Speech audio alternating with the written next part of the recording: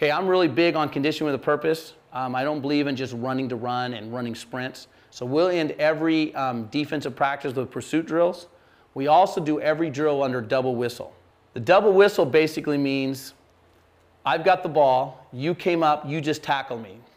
Now, at the high school level, we don't take them to the ground, but if you took me to the ground, that's fine. I blow the whistle. You as a coach got to judge your team's effort and your team's speed.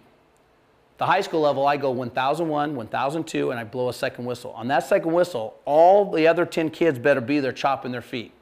If they're not, they all do 14 push-ups. Why do we do 14 push-ups? Because we have to play 14 games to get the section title game. Sometimes, though, I go 1003. Sometimes I go 1004. It's really hot. Kids give me good effort. I'll give them a little break. If it's a long run and I know that corner needs extra time and he's sprinting, I'll just wait till he gets there if everybody's sprinting.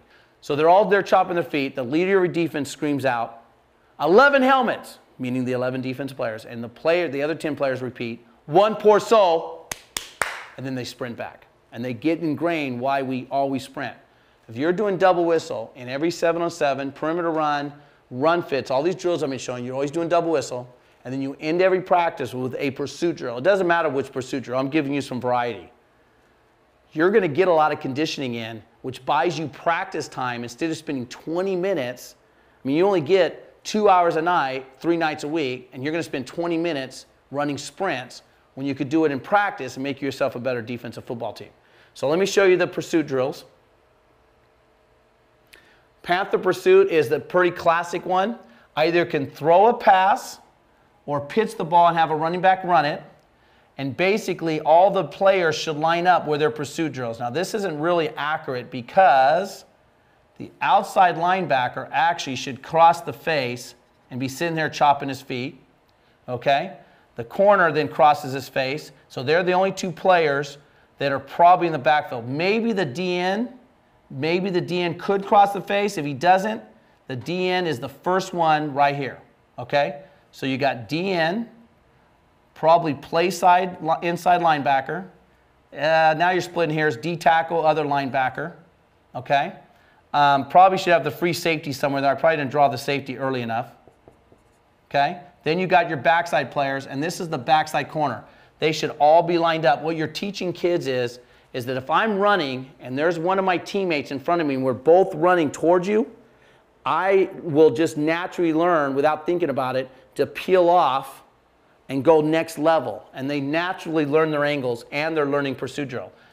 The way the drill counts is all 11 players have to cross the rabbit's face, either the sweeper or the pass. If they don't cross their face, they do it again. They just keep going until they all cross face. Once cross face, they come out and get a new defense in. Coaches, you don't need everybody in your team in shape. I only rep this with the first and second string defense. The third string guys don't do this at the end of practice. They're only going to play their 5 plays, whatever the league requires, on Saturday. So they don't need to be doing these drills to get in 5 plays, and you're wasting practice time. Make sure your first and second string guys are getting the reps. So that's just Panther pursuit. Okay, team pursuit. Have people here who can catch a football. Okay? So everybody's in their position. They chop their feet. I say up, down. They all do an up, down. While they're doing up, down, I throw the ball to one of these 4 players. So now they come up. They're learning how to find the ball.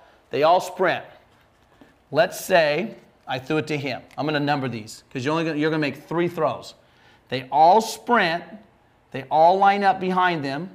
So it goes lineman, lineman, lineman, lineman. Your Mike backer's in front. Okay? Backer, backer, backer, backer, free safety, corner, corner. They line up like they do the defense huddle. He screams 11 helmets. They go one poor soul. They 3 claps. They sprint back on their back, helmet to me. Now I throw another pass, and I yell, get up. They get up, find the ball. They come running over here, huddle up, 11 helmets, one poor soul, sprint back on their back. Then I throw a ball. They don't know which one I'm going to throw to now. Let's say I threw it to this one. They sprint over there, 11 helmets, one poor soul, sprint back. When everyone's on a knee, in their position, facing forward, we stop the watch. This is a time drill. At the high school level, a minute's a lot. A team could do this in about 30 to 45 seconds. So I think for the youth level, a minute, maybe a minute 15, basically what will happen is you'll gauge it. When you get a really good time, now you have a barometer for the rest of the year that they got to beat.